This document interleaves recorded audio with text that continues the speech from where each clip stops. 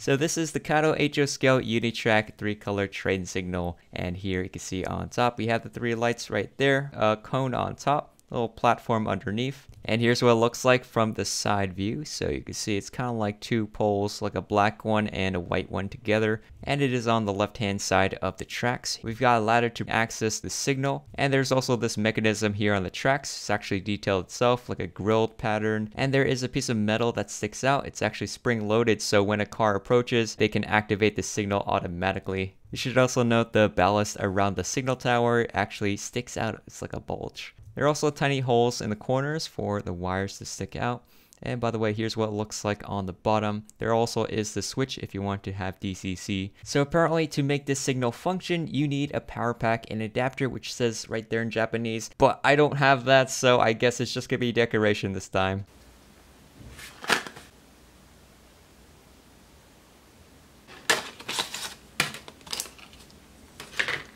So here is the Kato 90-degree crossing where 2 tracks intersect at a right angle, and here's what it looks like in the back, which there are a lot of tiny holes throughout. And here's what it looks like from the side profile view. Got the Kato Unitrack adapters, and they look pretty identical from each side. And here's what it looks like from the top view. There's this plastic piece, and there's spacing between each rail.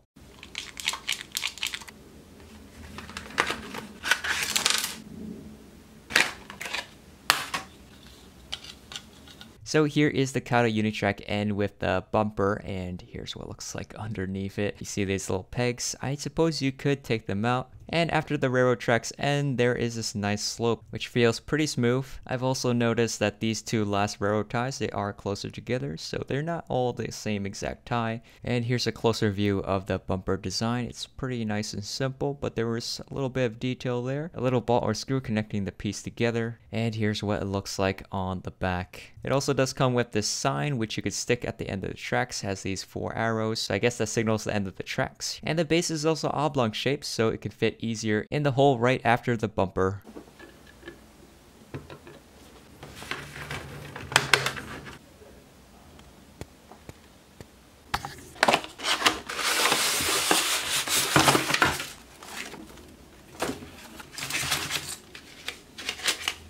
So since I got another HV2 to expand my tracks, I decided to make another shunted game video where I write the names of all the cars and assemble them in a randomly generated consist order.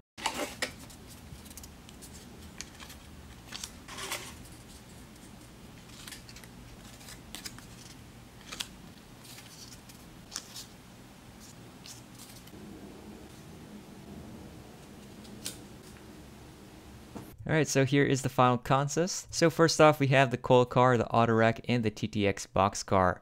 Now these are great since the autorack and the TTX are in the right order, and the coil car is in the front as well, right there.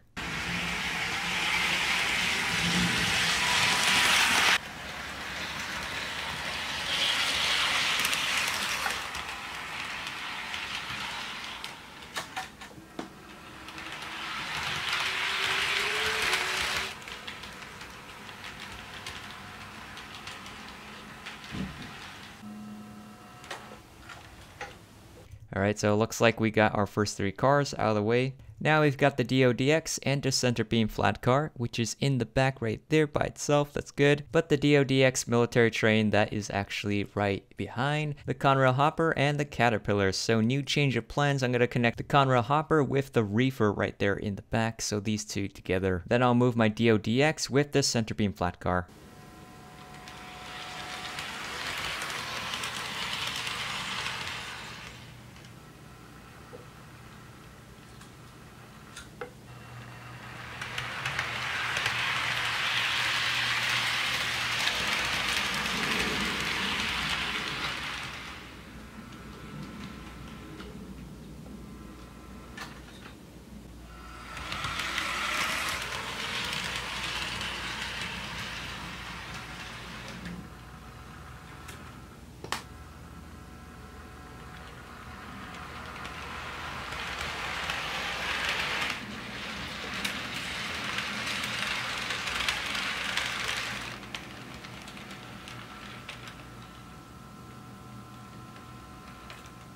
Alright, so we got the first 2, now we need the Caterpillar.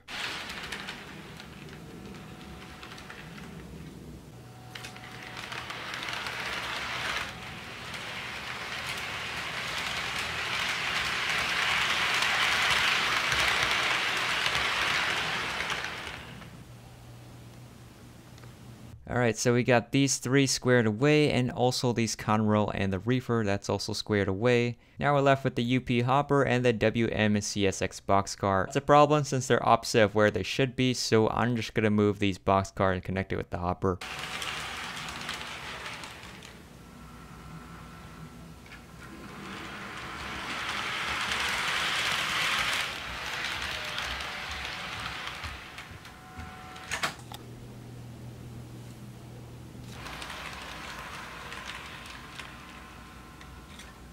Alright, so the hopper is now in place. Now we've got to assemble the whole train.